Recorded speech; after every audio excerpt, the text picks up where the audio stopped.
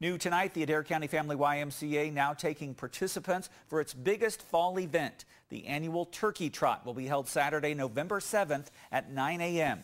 This is the Y's fundraiser event for the United Way of Adair County. It's been a popular event in the past. Organizers are hoping for the same great turnout and weather this year.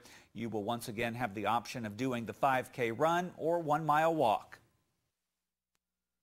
You can bring your family out, you can bring your pets, you can walk or run, you can jog with a stroller, so everybody's encouraged to participate.